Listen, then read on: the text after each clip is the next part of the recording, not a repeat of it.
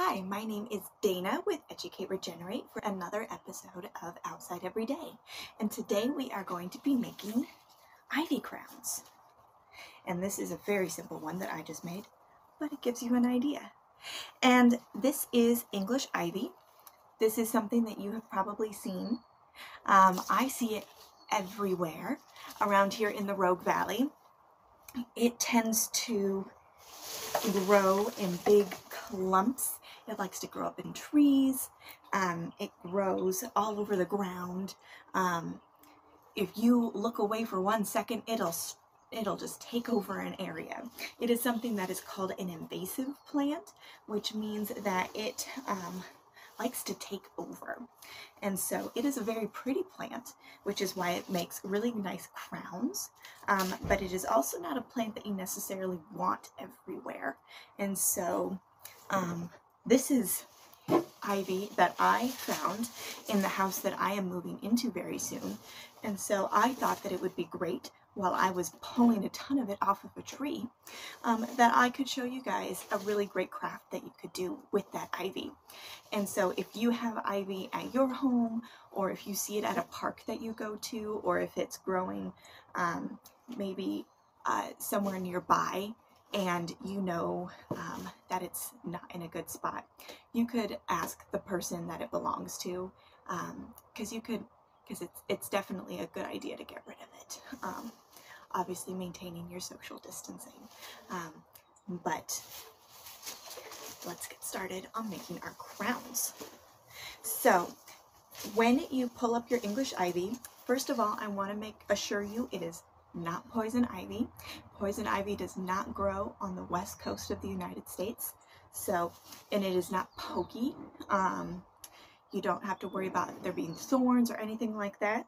There might be blackberries growing in amongst the English ivy. Sometimes that happens. But the English ivy itself, it's just stems and leaves. So you don't need to worry about your fingers, although there's no harm in wearing gloves. But you want to make sure that you're pulling off little pieces that are thin and that are still bendable. Because believe it or not, these stems, when they're left to grow, can actually get really, really big and thick. And the ones that are growing on a tree at my new house are actually this thick. And they can actually kill trees. They get so big. And so you want to make sure that you're getting stems that are really thin, that you can still bend. And so you want to pick them as long as you possibly can. See, here's a short one, and I'll still use this, but it's not a great one. Here's a nice long piece. And then you want to wrap it around your head. There we go. And find how wide you need to make it. And then you just start wrapping it inside and outside. And that's pretty simple. You don't need to do any fancy knots. You're just wrapping it inside and outside. And you can do it pretty loosely. And you want to be gentle so that you don't knock the leaves off. There we go. And now I've got a frame that fits my head. And now I can take that little piece and I can wrap that in.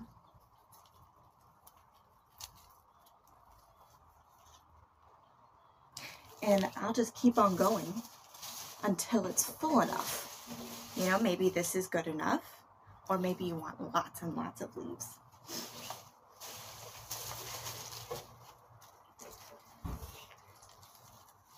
I'm going to add a few more pieces.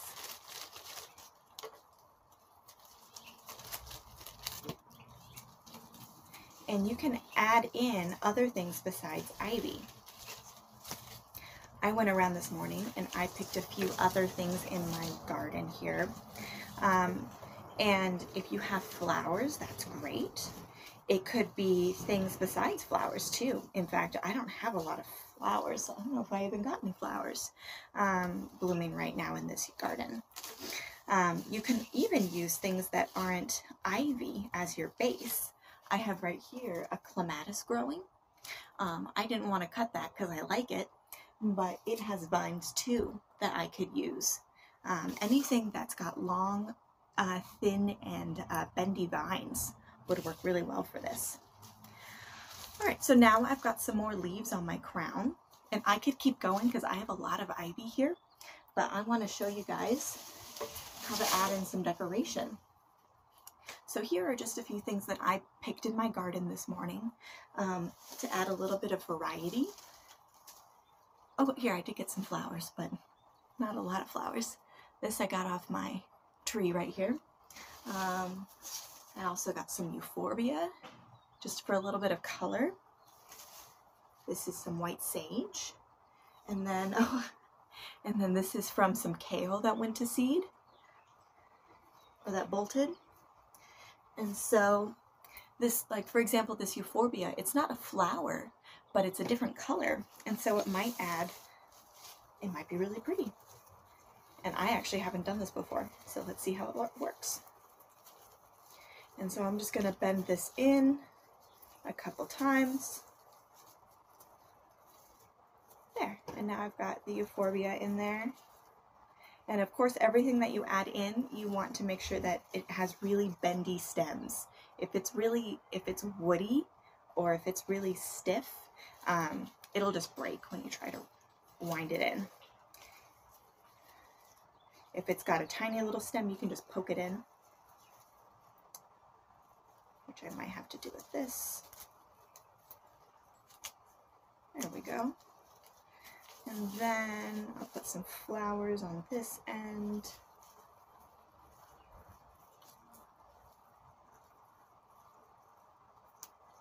Now parents, this is a really great activity to do if you're at the park and you're looking for some crafts to do. Whoops, I broke this one. Oh well.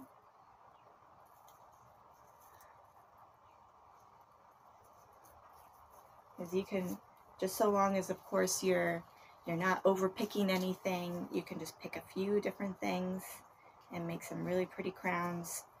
And I personally am always a fan of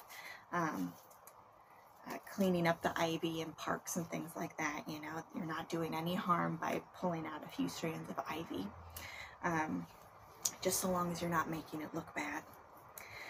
All right. So, in just a few minutes, I have made, not bad. I'm going to keep working on this, but you can start to get the sense of my crown here. Oh, my euphorbia is falling out. There we go. But see, I've added the sage, and I've added the euphorbia, and I do have some flowers in there, but it's hard to see. Oh, and I've got a little tendril right here. But you can just keep on adding to this, and you can do so much with it. You could add yarn or fun little baubles that you have in the house. Let me add it. There we go. You can do all sorts of fun things like this, and the ivy will keep for a few days, and so you can play all sorts of fun games with it. And so I hope this was fun, and you learned a little bit about English ivy as well. And so have a great day, and I hope you get outside every day.